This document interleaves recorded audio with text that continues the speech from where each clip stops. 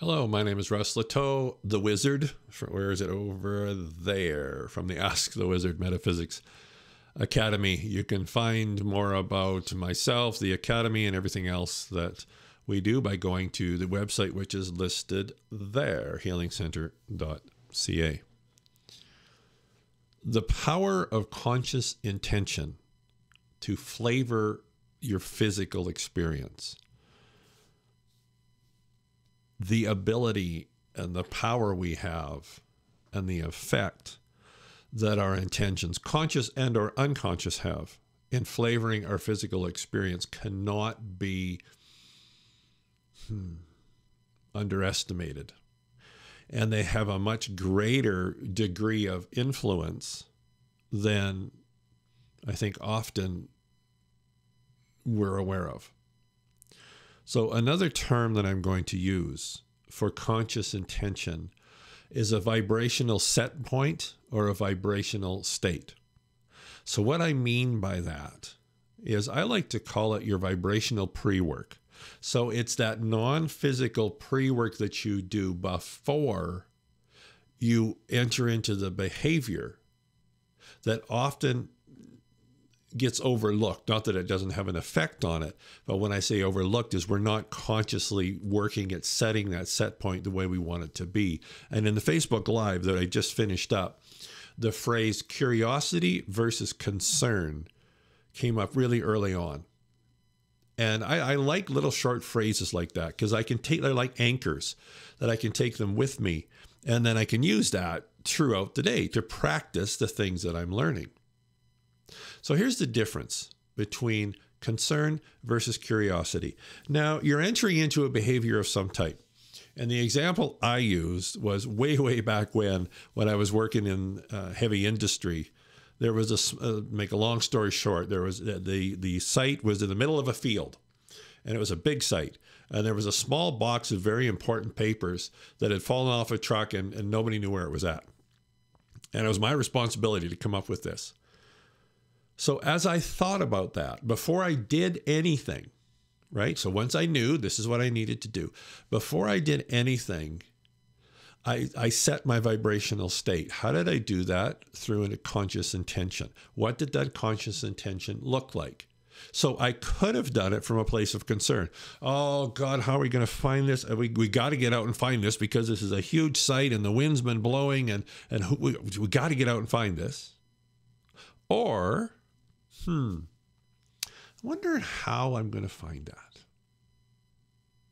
Now I'm almost saying the same words, but the vibrational state I was in was drastically different. You see, when I was coming from that place of concern, I was in that vibrational state of it not working out the way I wanted it to. You see? When I came from a place of curiosity, I was coming from that place of assuming the vibrational perspective that it was going to work out. Did I know how? No. Had I went looking yet? No. But I'd done that non-physical pre-work of choosing, another way to think of it, a solution-based state or perspective, or if you will, a problem-based, or a what I wanted state or what I didn't want.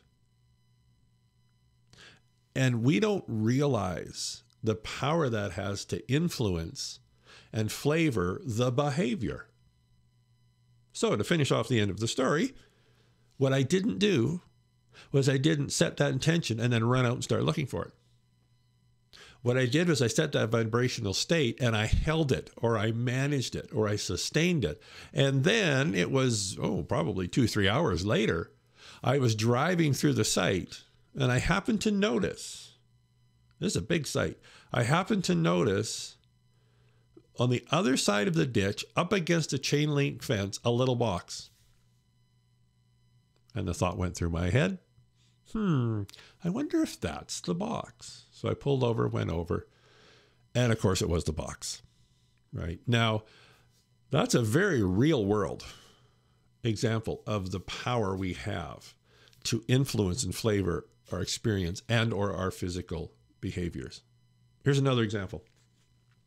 It's the end of the month and it's time to pay your monthly bills. Now, you choose, even if you don't choose, you're going to enter into that behavior from some type of vibrational set point or vibrational state. So often, the vibrational state you're coming from, going to, right, is, oh, these bills are so expensive. Do I have enough money to pay the bills? Yes, I have enough money to pay the bills, but I don't have anything left over. That's the intention. And that's the energy that you're going to bring into that experience. Or you can do your pre-work using whatever tools you have to do your best to set that to more of a solution-based vibration rather than, or a wanted vibrational set point, as opposed to a not wanted. And again, I'm not saying that you could go from, oh God, I'm so broke, to I got more money and I know what to do with, like that. But maybe you can move a little bit closer. And I think that's the thing, right? One of the things I always say is we don't master our experience. We master managing our experience. Very big difference, right? It would be wonderful if you could always enter into everything from the kind of perspective, but we're not. But we can influence or consciously move our experiences more towards the wanted than the unwanted. All right? Now, another phrase that came up in our live session, and this was really interesting, and I don't have it here, otherwise I'd put it up on the screen, is, does your intentions honor you? So often, we enter into behaviors, but that vibrational set point, the intention, is not honoring who you are. So often, we enter, you enter, I enter into behaviors because we have to, because it's what you're supposed to do, because it's what's expected of you, because. All of those not honoring who you are. But you enter into the behavior anyway. And what I heard Source saying was, we don't realize, and this is the word that came to me, we don't realize the damage that we do to ourselves when we do that, right? Again, in a perfect world, that would never happen. And I realize we don't live in a perfect world, but we can start to manage our experience a lot more powerfully. And just maybe that behavior, whatever it is one that you choose not to do because you're coming from that vibrational space that it's not honoring you. And maybe you do have a choice. Maybe you actually have more choice than you realize to choose the behaviors that you wish to participate in, whatever, and the ones you don't.